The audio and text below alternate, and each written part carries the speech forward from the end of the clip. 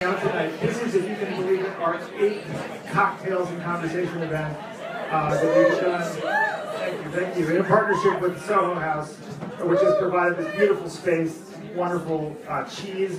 Heleo has provided some wine. You can also support Soho House by buying their delicious cocktails at the bar. This is actually our last cocktails and conversations event at Soho House, I believe, but we will be expanding our events and speaking series. So if you have not given us your email address on the way in, please do so on the way out, and we'll make sure that you're invited to our future cocktails and conversations events. One of the great pleasures of working at Heleo and working with all these amazing writers and thinkers is that we get to see all the different ways that people become these extraordinary, influential writers. And one thing I found kind of interesting is that every kind of wildly successful business leader eventually writes a book, or most do, and every wildly successful writer eventually becomes a business, becomes a one-person media company. So there's this convergence of sort of in the one-person media company of this sort of the. I think we all, maybe all of us loquacious Americans, aspire to eventually end up a thought leader like these two folks on the stage. Both of them have arrived in this place from these two different directions. The incomparable Sarah Robb O'Hagan is, as you may know, she is a high-powered business executive, one of our very favorite people at Heleo, as is Simon. She was previously president of Gatorade, of Equinox. She's now the CEO of Flywheel. One of my favorite quotes of all time was from an Amazon.com engineer who said about the great Jeff Bezos. Jeff Bezos makes ordinary control freaks look like stoned hippies. If that's true, Sarah Robb O'Hagan makes ordinary, hyper-enthusiastic people look like somnambulant monks. Sarah Robb O'Hagan is a force. Sheryl Sandberg said, Sarah doesn't just sit at the table, she stands on it. Adam Grant says she's a badass of the highest order. Sarah has written this, her new book has just come out, Extreme You, with one of my favorite subtitles ever, Step Up, Stand Out, Kick Ass, Repeat. And very importantly, there's a period after each of those statements, which I like. If it becomes, it wouldn't have been the same thing. And Extreme You, so if you haven't bought Extreme You, you certainly will be buying it by the end of this. We have copies here, so you have that to look forward to. Simon Sinek is I'm sure, needs no introduction, but I first encountered Simon Sinek, as many of you probably did, via his TED Talk, which we were talking earlier. It started as a TEDx talk with remarkably shoddy production values, an erratic microphone. He had like there was like a large poster board, and he had a pen, and it really just, it's difficult to ignore how bad the production values are. He shared this vision about, start with why, the importance of building companies and building your life with purpose.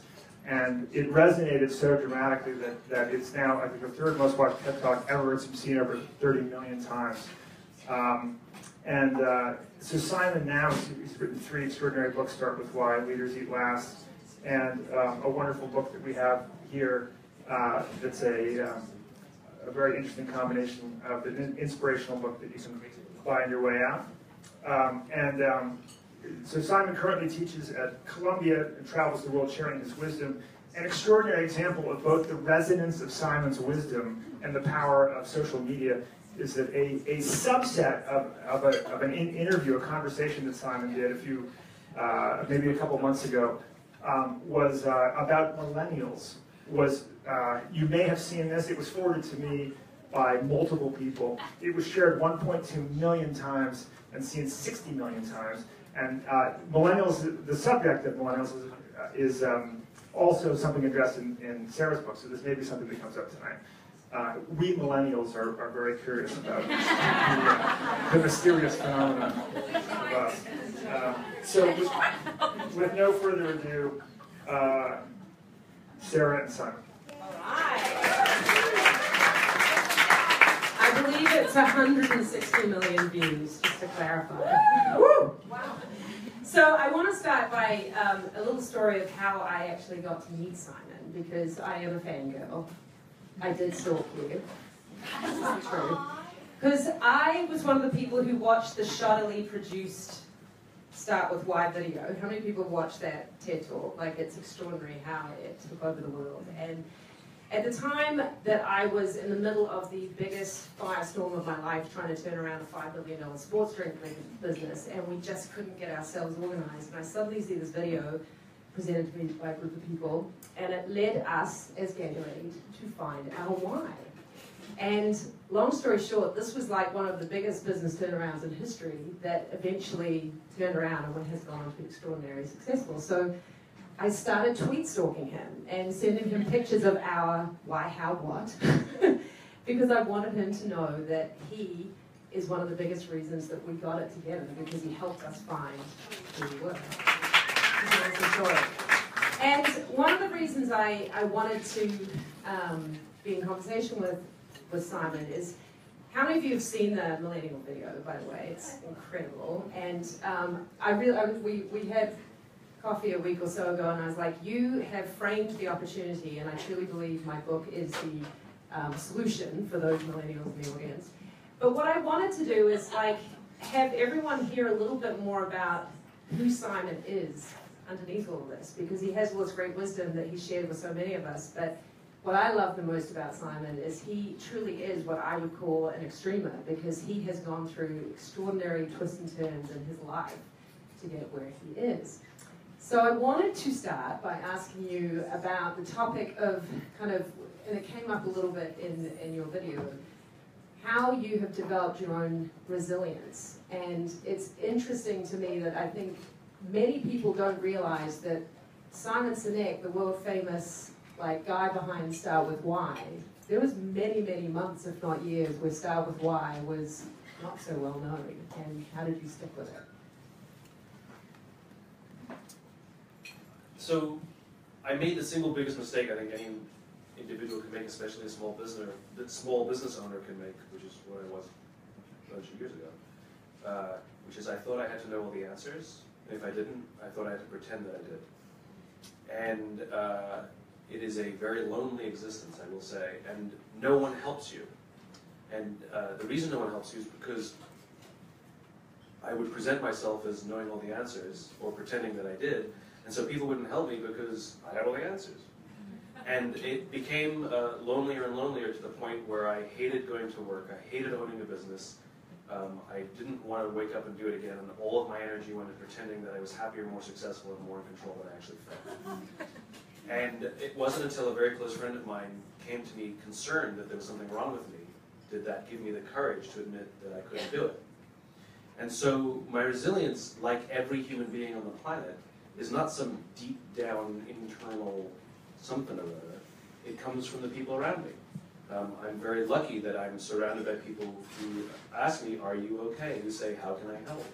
And that I feel safe enough to say, I'm struggling, I don't know what to do, and I don't know the answer. And it's amazing that we're all surrounded by people who want to help us, if we would just admit that we needed help. And people come rushing. Always. But if we fake it, lie, hide, and fake every day, then nobody shows up. So that's how Start With Why was born. It was a solution to my own malaise, and I never expected it to become what it became. It was just a solution meant for me. I shared it with my friends.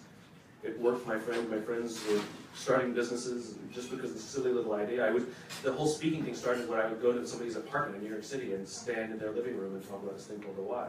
And I would help people find their why for $100 on the side. It's true. And but I had a clear vision, and I had a clear sense of what I could contribute to. And I learned myself, having gone through this remarkable transition of hating my life to loving my life, to hating my work to loving my work, that that fulfillment, which is different than excitement or happiness. You can be excited or happy if you win the business, get a promotion, get a bonus, whatever. That's fantastic, but it goes away. Nobody in this room is walking around with an amazing sense of accomplishment for that big goal you hit a year ago. Fulfillment is something different. It's like love. You don't like your children every day, but you love your children every day. You don't like your friends every day, but you love your friends every day. Fulfillment is like love. And I firmly believe that fulfillment in our work is a right and not a privilege. And we treat it like a privilege. We treat it like somebody won some sort of lottery. You go out with your friends and somebody at the table says, I love my job. And the rest of us go, you're so lucky, right? Like they won something. And I wholly reject that. That is a right and not a privilege. And it is that we have the right to demand that those for whom we work give us an environment in which we love showing up every day. We don't have to like it every day, but we do get to love it every day. And if we are the leaders, that we have the responsibility to provide that to the people who are in our charge. And I knew that years ago. And so when Start With Why came out, I didn't care, and I still don't care, whether it reaches some New York Times bestseller list or something. It's an arbitrary pile of nonsense. And by arbitrary, I mean nobody really knows how you get on the list.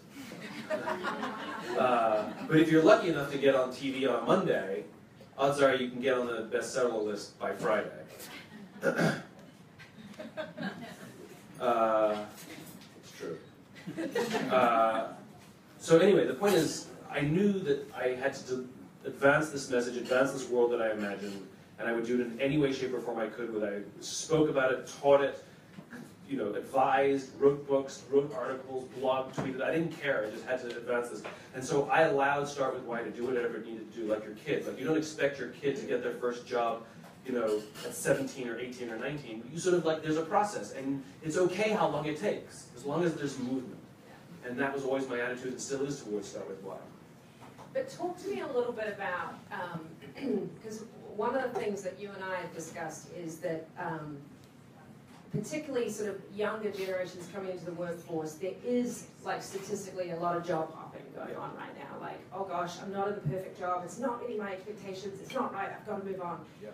And there's a wonderful person in the room, John is his name, who taught me about, last year when I was doing the research for my book, about the fact that you can't find your passion by putting it into a Google search. You actually have to make your passion. And yeah. I would imagine that those years of blogging, all the stuff that you were doing, were not easy, were a hard grind. And you didn't know where it was going to go, but you chose to stick with it.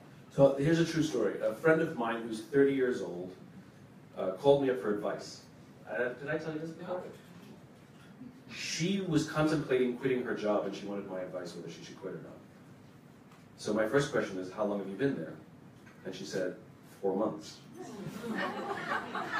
So I said, is your boss absolutely a horrible human being who's abusing you every day that you got to get out of there? She goes, no, he's a nice guy. I said, is he supportive of you? She goes, yeah, he is. I said, are you not getting paid enough to pay your bills? She says, no, I'm making more money than I've ever made. I said, then work me through this one, I'm struggling. She goes, well, I'm not doing the work I want to do. Which is a very common thing I hear in the millennial generation. Like, this is not what I want to do. So I said to her, have you told your boss? She said, yeah. I said, what did he say? He goes, okay, I get it, but I want you to do this for now. And I got it. So I said to her, so are you telling me that he sees potential in you that maybe you don't see? She said, mm-hmm. I said, yeah, get over yourself and stay in your job. It's really good. It's really good. It's really good. And stick with this, get good at this. He clearly sees something in you, and he says he'll move you. There may be some lessons to learn here. She goes, thank you. A month later, she quit. Wait. Without another job. So the option for nothing was better than the story that she was telling herself that her life was over, her career was over because she was doing something I don't want to do. And I'm fascinated by this, which is, and it's very common in this younger generation now, which is nothing is the better option, or as they call it, entrepreneurship.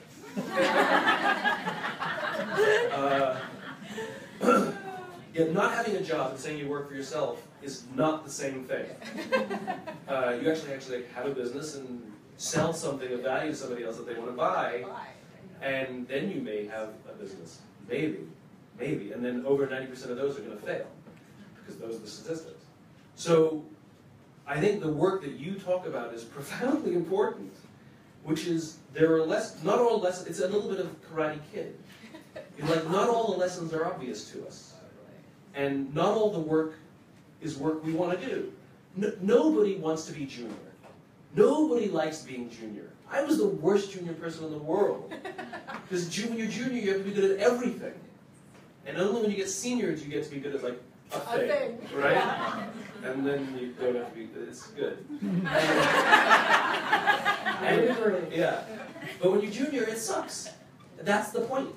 And I think one of the reasons for the job hopping is because they don't like the suck, and so they leave it. And I'm so lucky, as are you, that I had a boss who cared about me, who wanted to see me grow, who saw potential in me that I didn't see, and I sucked it up because I trusted them. And so there's a weird lack of trust that maybe somebody is looking at for you, and you don't have to have all the answers. So I think your work about grit and stick-with-itness is a very important lesson.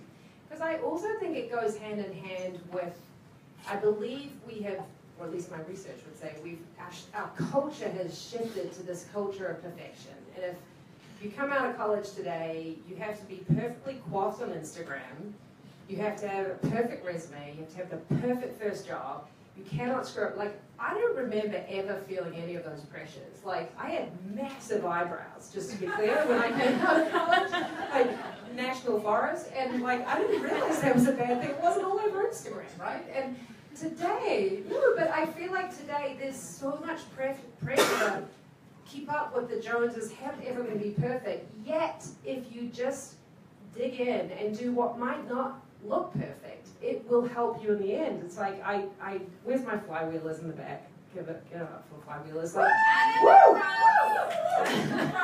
In the front.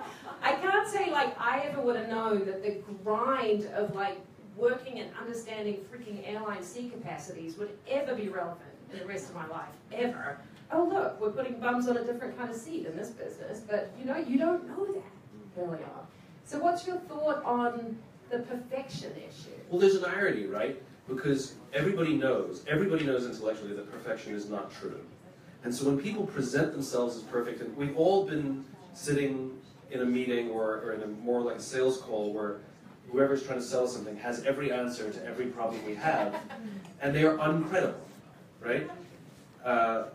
We all know that perfection is impossible, and so when you go on a date and somebody presents themselves as perfect and tries to convince you perfect, we all know it's a scam, it's a lie, it's a front, they're broken, don't trust them. And still fun. Right, yeah.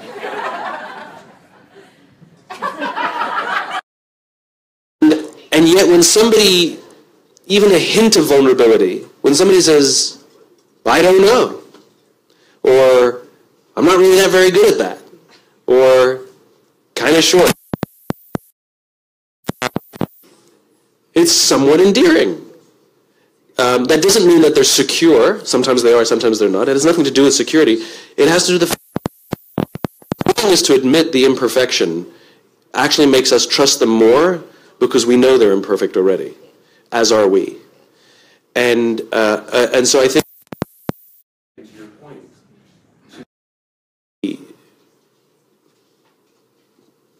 mirage that is perfection. And the rise of suicide amongst teenagers and Gen Xers, the neighbors all say the same thing, which is on Instagram they looked like they were happy. And they were grade A students and honor roll and on the varsity team, and they looked so happy and everything was so perfect. And then they killed themselves. So it is an unfair standard. It really is. And which is a very better is a better standard. Yeah. Not best. Improvement, for sure. Which is a great segue to you and I were talking last week about the whole topic of failure or overcoming imperfections. And one of the things I love that Simon said, and I want him to share with this group, is sometimes those imperfections in your earlier years become your greatest strengths. And you personally have an extraordinary story that I was not familiar with. I don't know if it's extraordinary. I think it's pretty normal.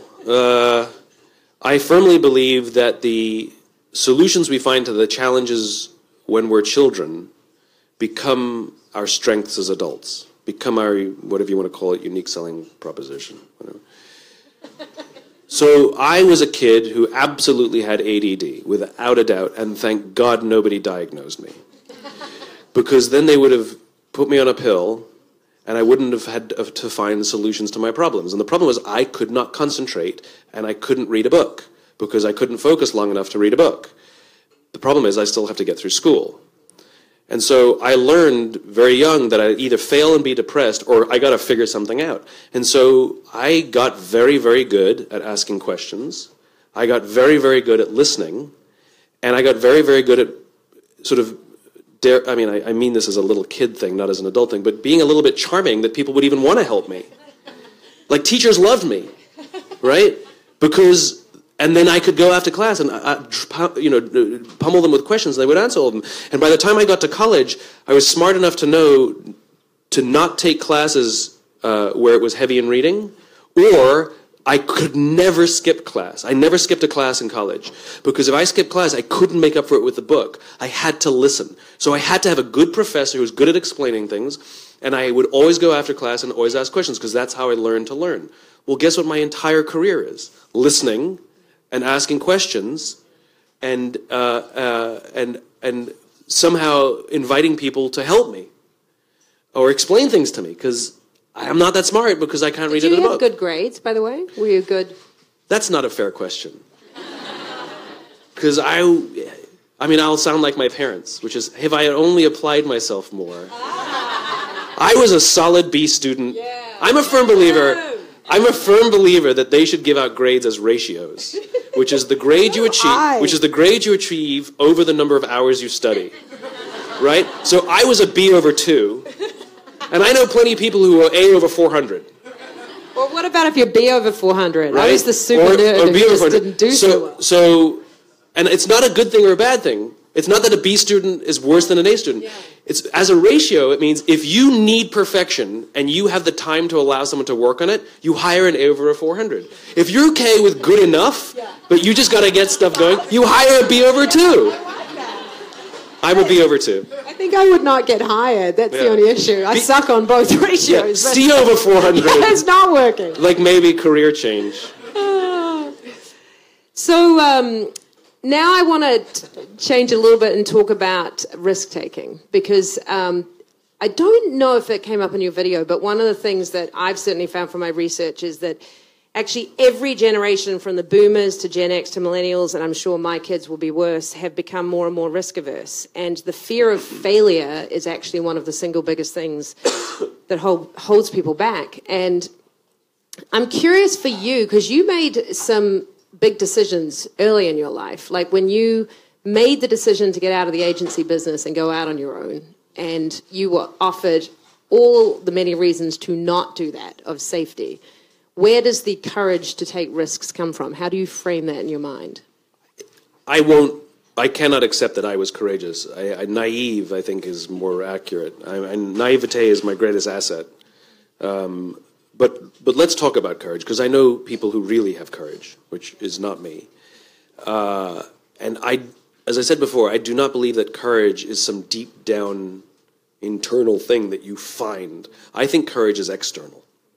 I've had the privilege of getting to meet people who you and I would call heroes, people who have actually risked their lives to save the lives of other people.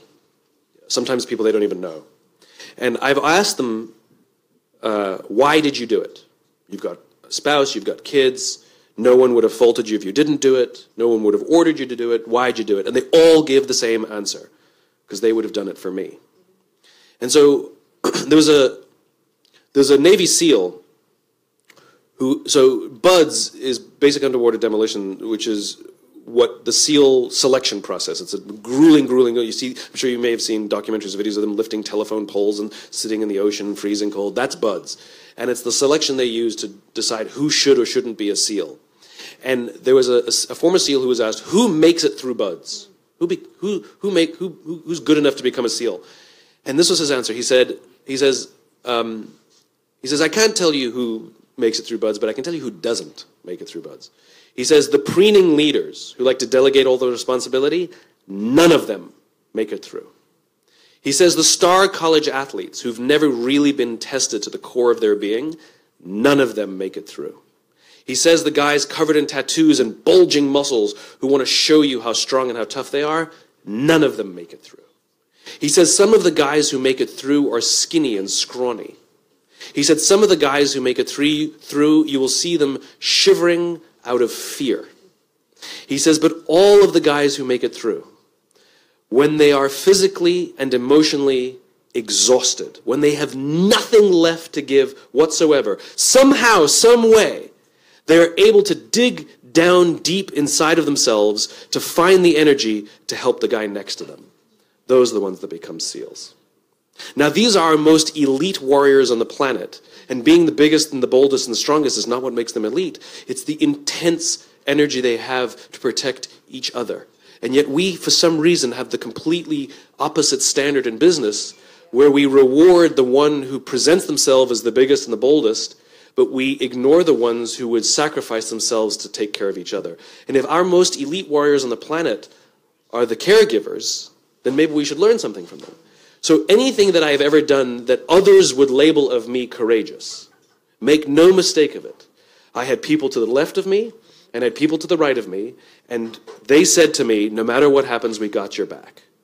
That is the only reason I had any strength whatsoever to do anything difficult that I've ever done, or do anything that is perceived as risky, is I knew that there were people beside me who no matter what would pick me up. No trapeze artist would ever try a death-defying new act without a net. You wouldn't. Later on, maybe, but not the first time. So why would any of us do the same? That net is called a friend. That net is called a trusted leader. That net is called a trusted colleague. You know, and if we don't work hard to cultivate those relationships, if we don't work hard to offer ourselves as that person to others, if we as leaders do not work hard to build those cultures, and as we as employees do not demand that our leaders provide those cultures to us and for us, then no one has any courage to do anything, and it's not a surprise why most businesses aren't as innovative as they like to pretend they are. No, and I think it goes hand in hand, which I love, which you and I both share, with the idea of vulnerability. Because when you're vulnerable and open and willing to say, here's what I'm not good at, that's when you can build those great relationships.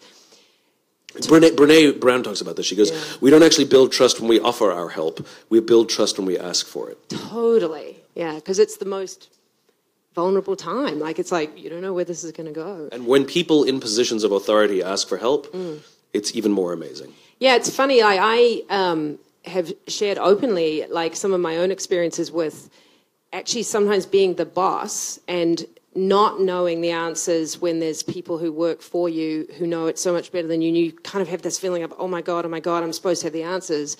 And it's so intimidating. But when you actually just come out and say, I really don't know, can you help me? It's incredible. Suddenly the whole conversation opens up. So, and it makes them feel valuable and valued, and they have something to contribute, and that all of their hard work is worth something, and it has multiple layers of goodness. Totally. So one question I want to explore with you, because you shared with me in the early days of starting your own business, when you had peers around you who were doing similar things and seemingly accelerating faster than you were, and you just kind of, and they were giving you advice, no, you should be doing this way, you should be doing this way, and you knew to stick with what you were doing. Because I think one of the things I actually talk a lot about in my book is this need to not try and keep up with the Joneses, because we're never as good when we're an imitation Jones as we are our best selves. Yeah. But how, you were young in that example, like how did you know to stick with what you felt was right, even when on the short-term surface it looked like your results were not proving it out? Well, it was very scary. I mean, it was nerve-wracking. what Sarah's referring to is as I was getting going and this whole start with white thing was beginning, I made no money. I made so little money, it was unbelievable. And we could barely pay our bills. I was scraping by. And there were friends I had who were sort of did similar things, and they were consultants, and I didn't know what I was. Maybe I was a consultant. And they would give me this, and they were making coin, you know, $200,000-$300,000 a year. And they were giving me this advice about what I should be doing. And it was uncomfortable because it did two things. It made me feel stupid because I wasn't doing them. And it was uncomfortable because I didn't want to do it their way, because it just felt smarmy to me. Like some of the stuff they told me, just like, it didn't feel like me. But I knew that they knew what they were doing and that they knew what they were talking about, and I knew that they were trying to help me, and if I just did what they said, I too could be making coin, right? But I wasn't driven by the coin. That was the other problem. And for me, I'd rather struggle and do the right thing and be happy than not struggle, do the wrong thing, and actually ultimately not be happy, you know. And I guess I'm just lucky. I had great parents who sort of instilled that in us, and a good network of people who I knew that if I ran out of money, I wouldn't die. I'd be humiliated. I have to sleep on a couch. I'd have to move back in with my parents, but death was not the immediate. And people are like, oh, I need this job to survive. I'm like, I'm pretty sure you don't. And I believed in something. I mean, there's a reason why people do crazy things for love, irrational things for love. Or when you have a vision, it's irrational, and that's the point. And I believed in something, and that drove me. It was like a religion for me, this why thing. And so I ignored all the advice. And it hurt, because he made more coin, and I made no more coin. Until things started to go. And what I realized is all the hard work that I was doing, spreading my message, being consistent, preaching what I believed, doing things the way I wanted to do it, working only with people. I was making no money, and I would have people call me to hire me, and I would turn them away because I knew that they were the wrong people for me to work with. If somebody called me and said, convince me why I should hire you, I would say, don't. Because I ain't convincing anybody. I ain't in the sales business. You either believe what I believe or you don't, and I am not going to convince you to hire me or drop my price to do it or whatever it is. Stupid idiot. But eventually, what I did was I only attracted people who believed what I believed. And you know what happens when you only work with people who believe what you believe? They become your single biggest champions. And then people would recommend me. And it was a lot slower, but it was a lot more stable. I've never advertised or marketed Start With Why, the book. I've never had a publicist, except for like 1 week at the beginning because the publisher told me I had to. That was a disaster. He didn't do anything. So I've ostensibly never had a publicist. The reason Start With Why continues to sell better than it's ever sold, and it's been on the market for this is its 8th year, has nothing to do with me. It's nothing to do with me. It's of all the amazing, wonderful people who raised their hand and said, I believe, and they told their friend, read this book. And that's what mattered. So I bet you a lot of people want to ask this question. It's like, because when you're trying to get your belief out into the world, or your idea or whatever it is, it's funny, I'm reading Bruce Springsteen's memoir at the moment. If anyone's read it, it's amazing. And you go back to those years of playing in tiny little dirty, bars with 4 people, and like, how do you know when to stick with it? How do you know that it will eventually get there? Because I'm sure a lot of people ask that question, is like, when should I quit because it really isn't going to take off? Have you ever dated somebody who is so out of your league, like so much better looking than you should be dating, and you somehow convince yourself and tell your friends, no, she's the one. But deep down inside, come on, we don't even get along. Like, it's just, come on. Like, deep down inside, like, where you don't want to admit it, you're being superficial, right? And we've all been there, we've all done it, and maybe not, unless you're that person. Like, it's the same thing. It's like, But you kid yourself. Yeah. You know, we take the fast money, we're like, this is it. But like, no. It's like, if you have any sense of self whatsoever, you know. It's the question is, are you willing to make a decision based on that? And, you know, there's decisions that are for show. And there are decisions that are the right thing to do. And, you know, when the whole why thing started, I realized the business that I was in, this marketing consulting business, that I didn't want to do it anymore. I wanted to do this why thing. And so all my employees left. I managed to negotiate out of my lease because I had an office. And all my friends thought I went bankrupt. All my friends thought I went out of business. And nothing could be further from the truth. And sometimes we make decisions for appearances. And I got over that hump, that I made the decision because it was the right decision, even though the appearance was really bad. You know, I was now working by myself out of my sister's living room. I used to have an office and blue chip clients and employees. And I was okay with that. No, I know that feeling. It's funny, I think a lot of us go through that. Like, I personally quit my job a year ago, and I remember suddenly going from being highfalutin corporate person with, you know, all the trappings to, like, backpacking around to Starbucks to have my meetings. And you are Australian. New Zealand? Did you seriously? Whoa! I actually knew you were a Kiwi, too. Because we were just talking about it last week. I was very sick. Well, should I forgive him? It's okay. People call me Canadian all the time. That's true. Actually, I did think you were English at one point. I am English. Yeah. Yeah. But your accent is Mid-Atlantic. Mid-Atlantic. Like middle of the Atlantic Ocean.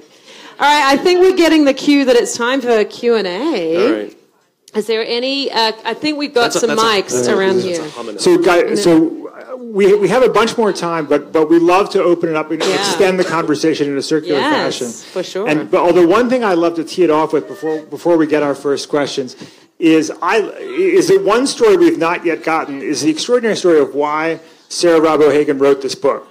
And I love Extreme You, and I love the story of how you were sitting there. Yeah. And your bio was being described in front of a large audience of all these accolades of having taken over a billion-dollar company, et cetera, et cetera. I'd love to tee you up to tell that because I think it's such a great I've heard this. This is good. You got to tell it. Oh, no. So, it does tee into everything we've been talking about. So I had this really uncomfortable experience about probably 7 or 8 years ago when I was giving a speech to 1,000 people. And the projector broke, sweat bullets on my forehead. It was not going well.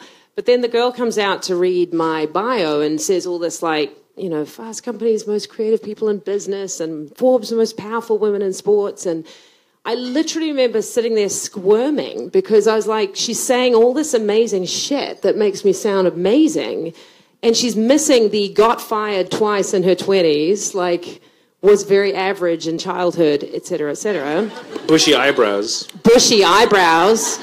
Man-sized feet, like, whew, like, let's just keep going. And it led me to this realization that I believe that our culture of success, which is very tied up to everything that you've been studying, has taken us to this crazy place that it's all about perfection and we put people on pedestals. It's the 40 under the 40, the 30 under 30, the 20 under 20. My literary agent was telling me about she was asked to do a deal for a 12-year-old YouTube star for his life story. I'm like, for shit's sakes. I mean, it's like... and you know where I'm going with it? It was just like, it's time we just started having an honest conversation about what it really takes to be fulfilled, actually. And so I ended up beginning the journey of wanting to write a book, and I actually ended up interviewing extraordinarily successful people, as the world would define them. Condoleezza Rice, who, by the way, opens up saying, oh, I was a failed piano major, who would have thought? Bodie Miller, the downhill skier who crashes more than any other skier, and that's why he became our most decorated downhill skier. I can go on and on. But what I learned along the way, and I essentially took all of these lessons and codified it into a method for how to get the most out of yourself, is pretty much everything that you've been talking about tonight, which is it's okay not to know at the age of 20 where you're going. It's okay to screw up a ton. It's okay to do not sexy jobs just because you're discovering and learning who you are. And it's okay to have huge feet if you're a woman, too, by the way. And like embrace your imperfections, really, and just be the best of who you are, because when you stand on that strong foundation, particularly if you aspire to leadership, you have to have a strong foundation to have the courage when the winds are coming against you. And so I think that was really the lesson of the book. I mean, this is the reason I love. Yeah, applaud. This is the reason I love spending time with Sarah. Like whenever we get together, there's a lot of laughing, there's a lot of self-deprecation, and it makes me always walk away feeling I'm fine. You know, like if there was any doubt whatsoever that I was having that day, like it's okay. And you're so good at sort of pointing out your own foibles that it makes the rest of us more comfortable to recognize that we're kind of funny looking too, you know. And it's really a magical thing. And I really hope, I hope everybody reads your book, but I really hope young people read your book. I really do, because I think yours is the antidote for the overwhelming pressure that is being put on them. And even and more than read it, I hope they whether they give it to a friend or buy it for a friend, I hope they talk about it with their friends. I hope they choose to become the you that you are for me, you know? So. Do we have some questions? And we have a tambourine. It's all good. Yes, I will pass it around. Hi. Thank you for sharing all your thoughts tonight. I'm following this podcast called Dharma Punks by a wonderful Buddhist teacher called Jeff Korda. And he pointed out one time saying that normally when you come into the office, somebody asks you, how are you doing today? You may sometimes just want to say, awful, I didn't sleep all night, I had insomnia, I had all the angst about what I really want to do in my life and all of that. But of course, we're not going to do that, right? We are going to be amicable, we're going to be professional and all those kinds of things. But I think you pointed out a very important thing of gathering those people around you that you can be honest with, that you can be, you know, in a tribal sort of relationship with, that are going to support your goals of growth in a particular direction. So my question to you is, how do you identify the people that you want to bring into your tribe? And then also, how do you maintain that relationship that seems to be, you know, it has to be intentional, it has to be deliberate, and definitely aligned with your own core values. So how do you identify the tribe that's going to help you, you know, go out of your day job into that entrepreneurial leadership role that you want to be? It's a great question. And it's funny, like one of the things I really believe, which it sounds like you have a similar experience, is I think, particularly when we're younger, you tend to, you know, think classic high school. You just gravitate to the people like you because it's comfortable and you're like a little tribe and you're all dressed in the same stuff and it feels good. But as you get older, it's funny. I don't know if I meant to do it or it just happened, but having read your book, actually, where it talks about looking back on the decisions that have made you great, I had this moment somewhere in my 30s where I look back and I realized that my greatest moments in my career, I had been very closely partnered with an introvert. And in case you haven't noticed, I'm an extrovert.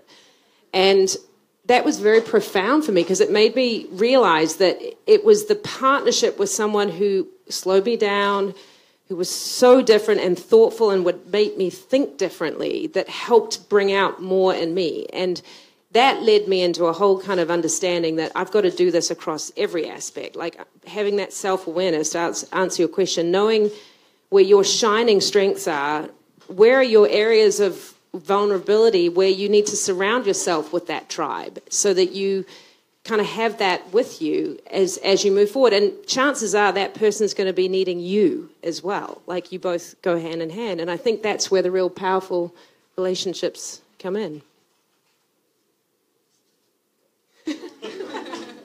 I mean, look, you know how to do it. It's called making friends. Like we know how to do this. It's in our DNA, and the problem is you asked for a checklist, and I can't give you a checklist on how to make friends.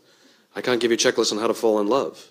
I can tell you some of the things you should do, but even if you just do those things, it won't work. And so I think there's an element of patience, and there's also an element of sacrifice. which is you won't make friends if you expect them to be giving to you the whole time.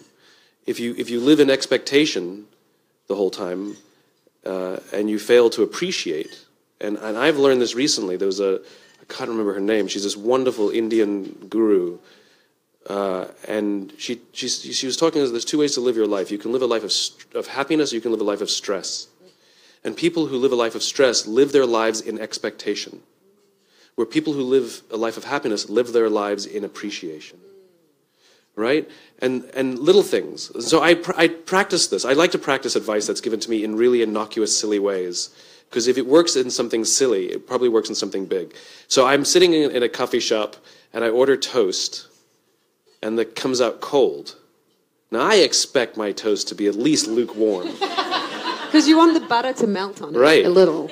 And so I'm a New Yorker. I'm like...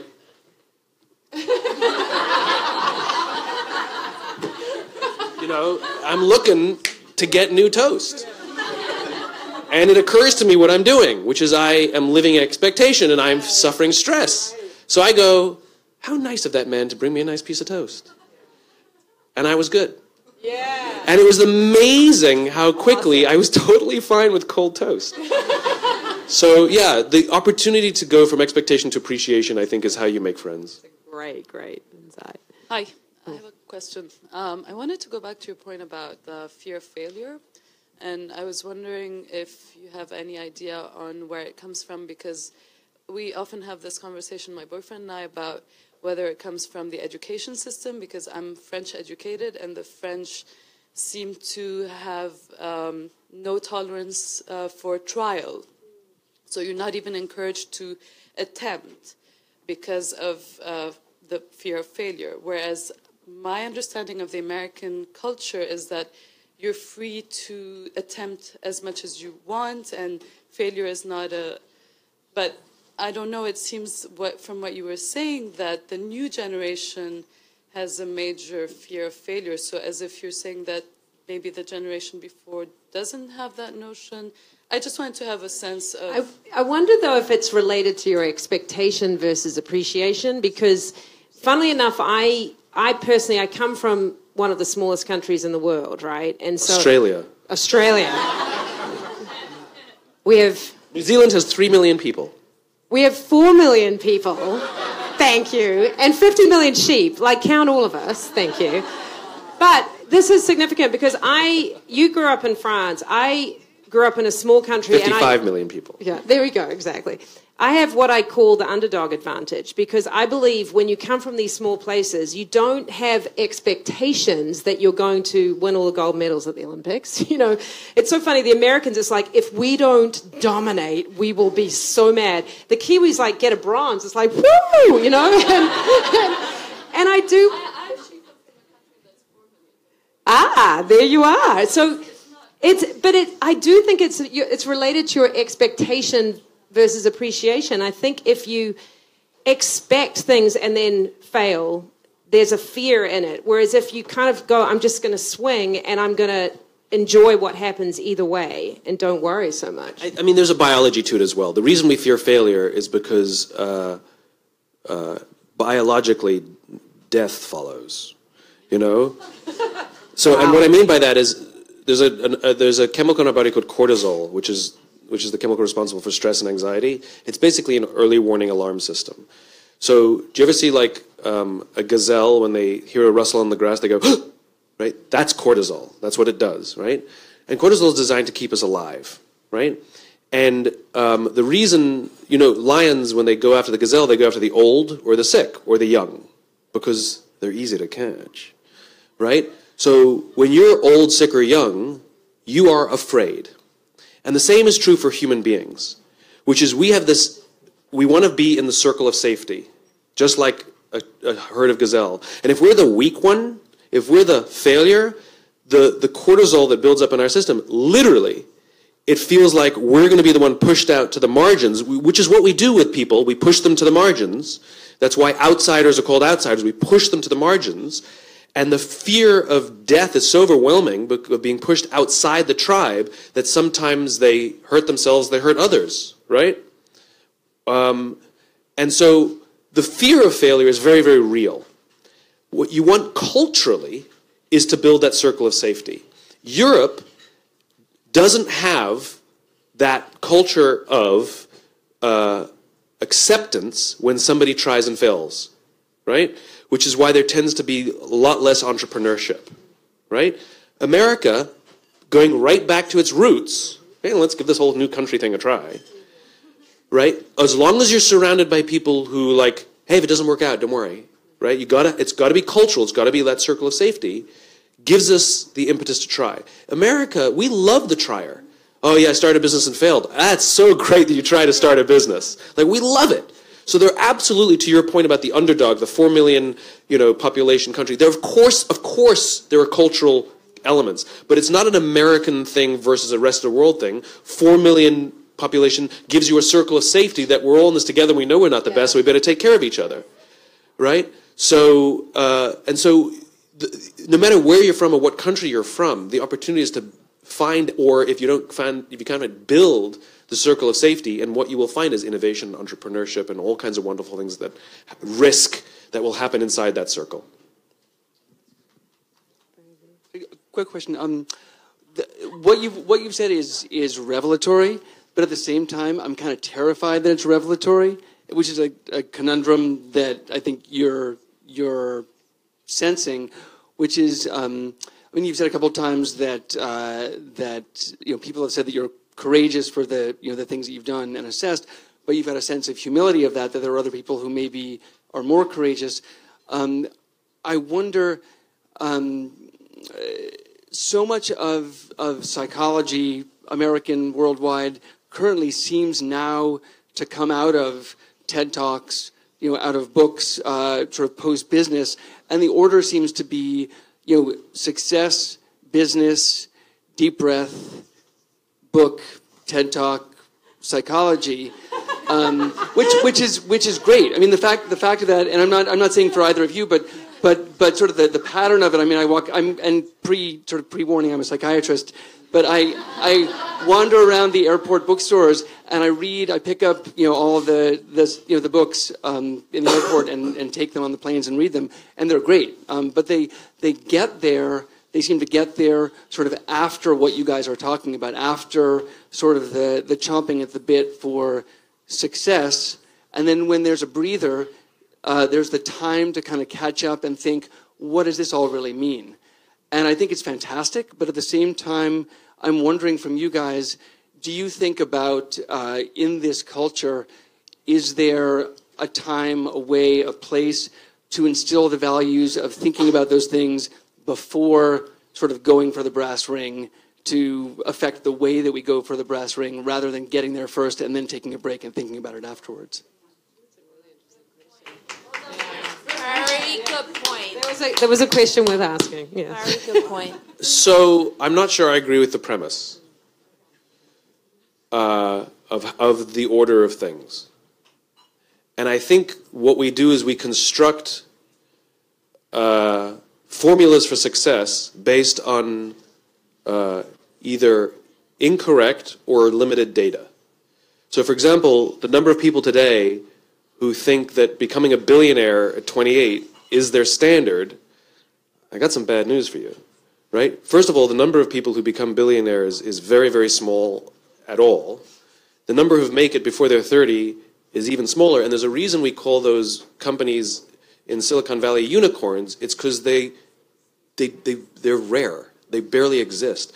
And some of them are geniuses, and you can tell because they can repeat it. But some of them won the lottery. Make no mistake of it. And they were on the cover of all the magazines a few years ago. Now we've never heard of them. Do you remember Groupon? Right? So, yeah, not so much anymore, right? The point is they won the lottery, and then they go in the speaking circuit and get book deals as if they know how to build a business, and they basically tell people all the lottery numbers they chose, and you think if you pick the same numbers, you're going to hit the same... That's not how it works. So I think we take our cues, quite frankly, from faulty data. And we have faulty expectations. And I think the breathing happens along the way. I think the smart ones are the ones at some point, it's usually pain, agony, and failure that is hidden and buried and part of either folklore or just happened years ago. I went through it. You went through it. None of us want to repeat it, but we're super glad it happened. And that's when the breath happens, when you're forced to take the breath. Or you get divorced, or you get your heart broken, or something happens to one of your kids, or you lose somebody close to you, and all of a sudden perspective is forced into you very suddenly. I wish that's not how it happened, but that's kind of the hubris of man. That's kind of how it happens. We have to get smacked upside the head.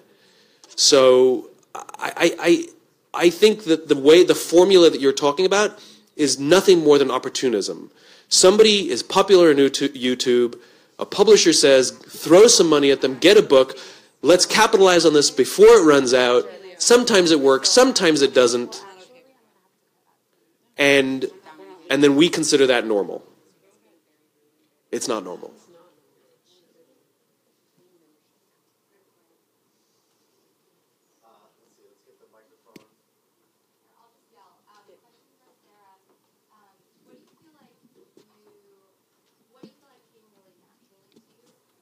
As the kind of, as a leader, and what do you feel like you really have to work on?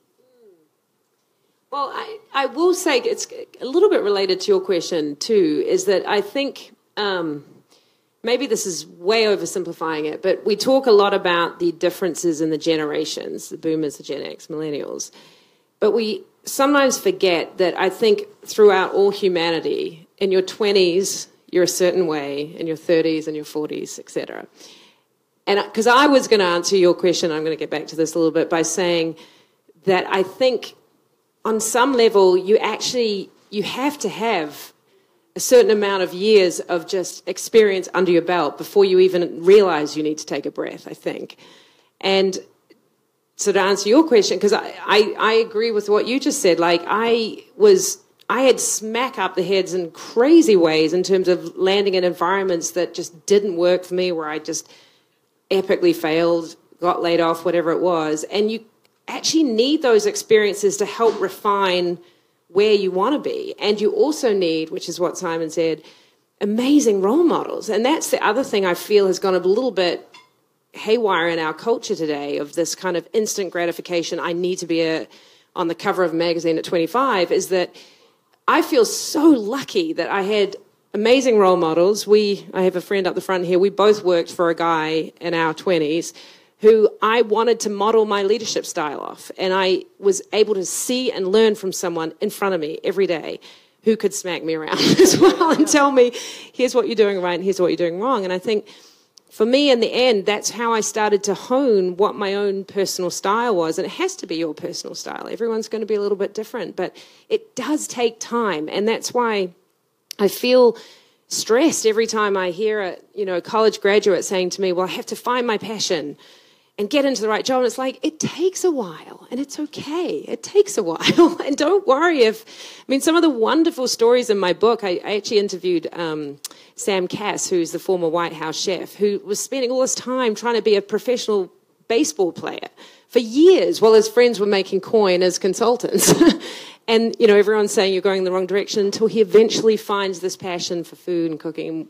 Look where he ended up. And it's okay. It takes a minute. And I think that's all right. Let's see if we can get the mic to the back. Someone back there. And then we'll... that's fine. So there's an underlying assumption that I'm hearing that you need to be passionate for your work in order to have a meaningful life. Now that's great if we're in a room full of educated people, but you cannot live a meaningful life without being passionate about what you're doing. So what's that got to do with having a room full of educated people? No, serious question. Oh, careful. I know a lot of really educated people with lots of opportunity who have no fulfillment in their lives, and I know some janitors who love what they do, right? I'll tell you about a company called the Luck Companies. It's based just out near Dulles Airport outside in Washington, D.C. And this company, what they do for a living is they own quarries, which means they smash rocks.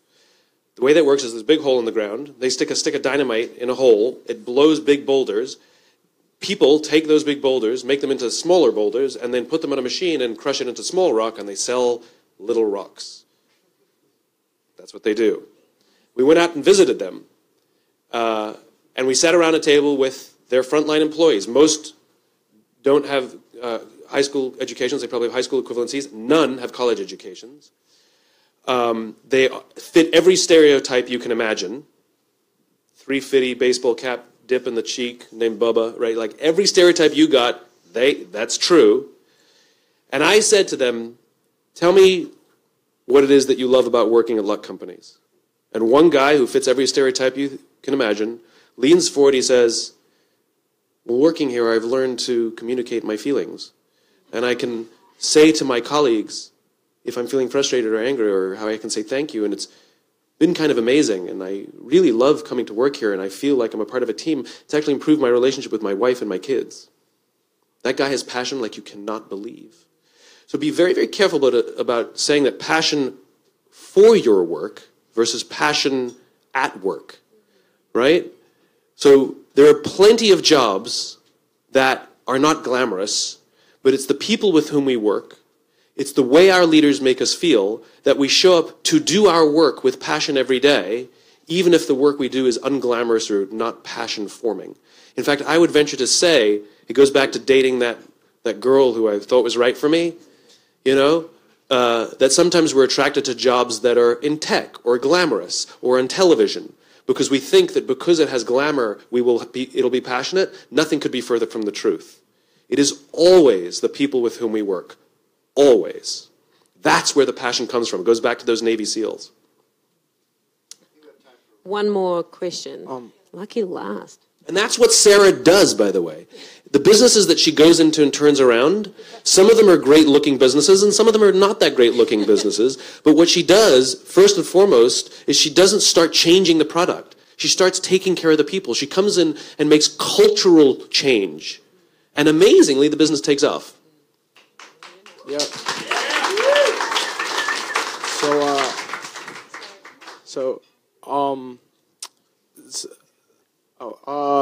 So I was at the NPD group, which is the. So I was at the NPD group, which is the #1 research company in the world. They serve like 90% of the Fortune 500. And what was interesting is the CEO said the #1 company that teens are buying, consumers under 21, so Generation Z, is makeup, and it's Sephora. And it's like, so I'm 17, so like I'll be hanging out with like high school girls, and they'll take a selfie for Instagram, they'll filter it up, and they'll post it, and if in 5 minutes, if they don't get enough likes, they'll be like, oh, I'm taking it down. So I'm really curious to get your guys' opinion on. So the cell phone, like we've grown up, we don't know a world where we can't FaceTime our friend, order pizza, and call our mom all at the same time. So how do you think that's going to evolve? Like, how do you think that's going to evolve with how we look at ourselves, how we're integrating that with our everyday life and questions and stuff like that? You have a lot of speak about this. Do you want me to answer? Yeah. Hey, you guys can think about it for a second. Yeah. So do you want to know which demographic has the highest increase of suicide? Girls, 10 to 15 years old. It has tripled in the past 15 years. Tripled. Girls also engage on social media 40% more than boys. And there's obviously, it's not obviously a causal relation, but there's clearly a correlation. And I think it is unbelievably irresponsible for marketers to say, well, if girls are taking pictures of themselves, how do we get in there and get them to take more pictures of themselves? I think it is disgusting, right? The question is, how do we help children form relationships with other children, right? And marketers should be interrupting that experience so that they grow up with a sense of self-worth beyond how many followers they have. But marketers are the most irresponsible people on the planet, because when they sniff a dollar and they do things like this, they say, the trend is that kids are using apps these days more, let's make more apps. No. The trend is you needed to take cocaine to get through the workday in the 1980s. That doesn't mean give them more cocaine. That is a trend. Doesn't mean it's a healthy trend. And I think it's responsible marketers who work very, very, very hard to understand if the trend is healthy or not, and for them to place their product either for if it's healthy or against the trend, and that is what produces unbelievably loyal customers, because you've actually achieved value, you've actually improved their lives. So when you're asking me, is that a good thing or a bad thing, that is a horrific thing. I agree with you. Do you think that because it's so subconscious in how they're behaving with their phone and taking the selfies, that if you go against the grain and then say this is horrific, that they will still have that even though they don't know a world where that's not okay? You know, alcoholics, when they suffer stress, they drink instead of turning to a person. So who are we to interrupt them and say that's not healthy, and maybe it'll make it worse if we try and intervene? What you're talking about is addiction in children, right? So simply to say they won't is madness. I know a family who struggles with their 14-year-old. This thing, the kid is addicted to his cell phone, okay? They cannot get this kid at the dinner table. They can't get this kid to have a conversation. The kid is afraid of answering the front door because there's a person there, okay? So what did the family do? They went on a family vacation, and no one was allowed to bring any phones. They brought one phone, okay, in case for emergencies or did whatever, one family phone. And here's what happened. It was the worst vacation they ever had for the first 3 days. I was going to say. For the first 3 days, they were at each other's throats, they were complaining, they were pissed off, and then something amazing happened. They bonded. It was the best family vacation they ever had. So if taking it away for 10 minutes, the kid's going to scream. Taking it away for a day, the kid's going to complain, hate you, and suffer from withdrawal symptoms. There's a program to beat addiction, and we are not implementing it because we don't like the anger that comes from it. And I would say, as a parent, by the way, I have almost teenagers, that it is incumbent upon marketers, for sure, but it's incumbent upon every older generation. Like, every aspect of what we do. It's funny, I literally just went away with my family and we went on a 3-day hike where there was no power, let alone cell phones. And it was like the first few hours, they were just like, what? And then it was extraordinary. Like, I've never seen such wonderful connection out of a group of what was 16 young children. And it's on us. Like, I feel like this whole epidemic with what you're describing is like, I grew up with smoking. Like, once upon a time, we thought it was cool to smoke. And then as the adults finally figured out that was a really bad idea, we have to do the same thing. It's on us. And I think we have a lot of work to do. So marketers should be studying addiction to figure out how to reverse the problem. No, they know how to do the addiction because they build it into the code. So let me sum up, right? If you've noticed, everything we've said, from the conversation we had with each other to answering the questions, there's an underlying theme, right? And this is why I love Sarah Robb O'Hagan, and this is why I love the book that you've written, right? Which is fundamentally what we're talking about. How many of you came here with somebody? Okay, look at that. Okay, that's what we're talking about. Which is we'd rather do things with somebody we like or love or care about than do things alone. It's called being human. And fundamentally what I talk about, what Sarah talks about, the stuff that I sort of get on my high horse about and sort of my soapbox, the stuff that you build businesses around, because there's two sides of the same coin here, and now the book that Sarah's written is fundamentally just about being human and having relationships and taking care of each other. And if you walk away with one thing, and if you learn anything from Sarah and her work, it's like, just take care of people. Totally. Yeah. Thank you very much for coming.